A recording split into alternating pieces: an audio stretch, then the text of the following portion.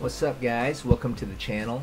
So today I'm going to be doing a video on how to do an oil change, but more specifically on the 4.7 liter V8 4th gen 4Runner. And in my case this is the Sport Edition. You will need a few things. You'll need an oil filter, a 14mm socket wrench, your oil, and of course a gasket for your oil pan bolt. First thing you'll need to do is to crack open that hood to get to the area you need to get this oil change started.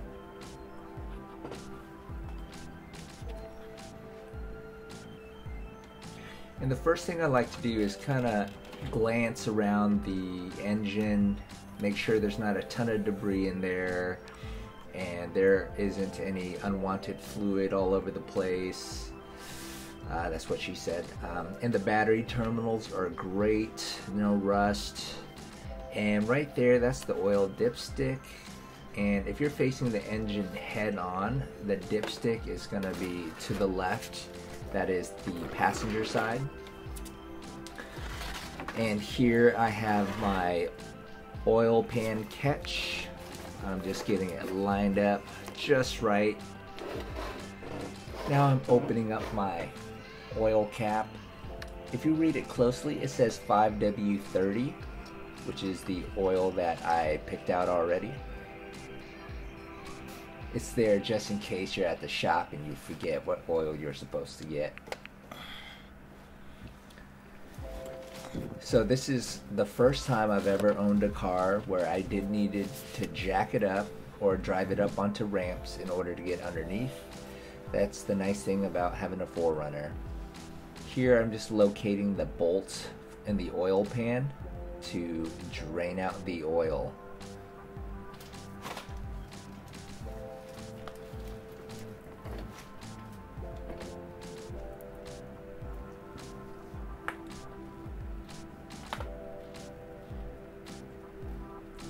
So after a few cranks, the bolt comes out, the oil is draining, and as you can see there, I pulled out the gasket as well. That's the old gasket.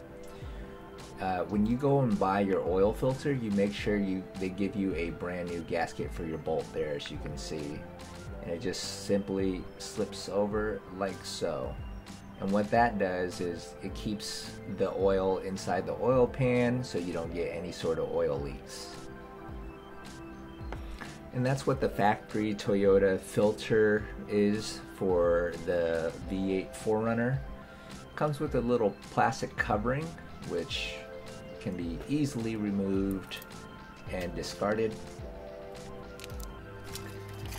So what I'm doing here is with my new oil, I put some oil in the lid, got it on my finger, and basically ran it along the ring of my brand new oil filter.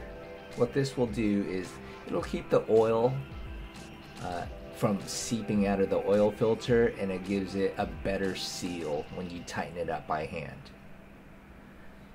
And you really don't want it overly tighten, so a hand tighten should do the trick.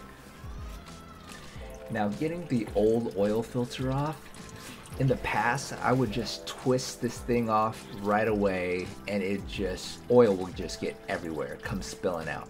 So what I do now is I just crack it open just enough for oil to start seeping out, and I let it drain for as much as possible until it slows to a trickle.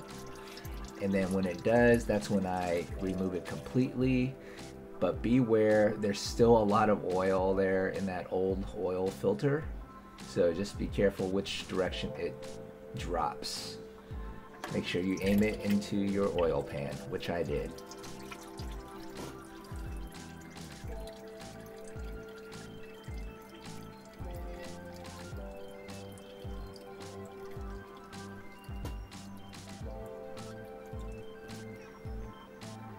So I put on the funnel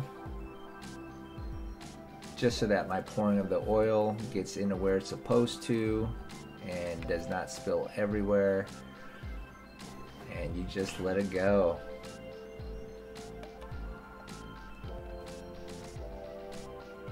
I'm putting in 6.5 quarts of Mobil 1 full synthetic oil.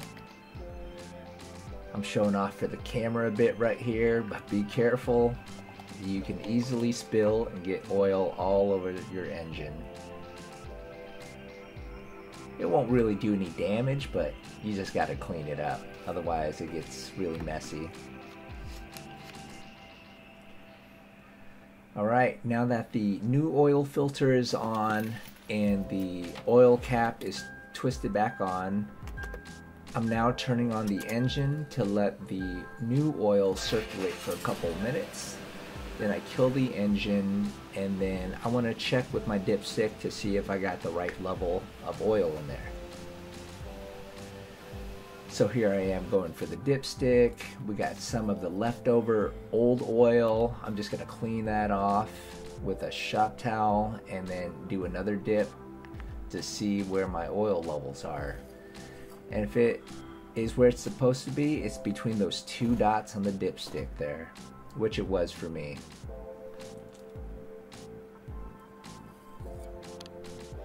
But do consult your manual before doing your own oil change.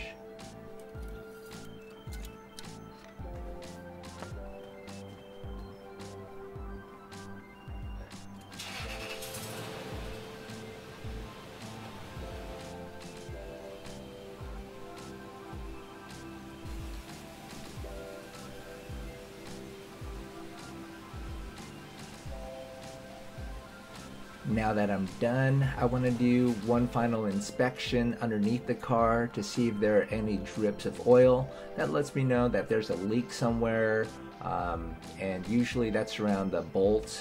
That could mean I didn't tighten it down correctly, or my oil filter wasn't tightened tight enough.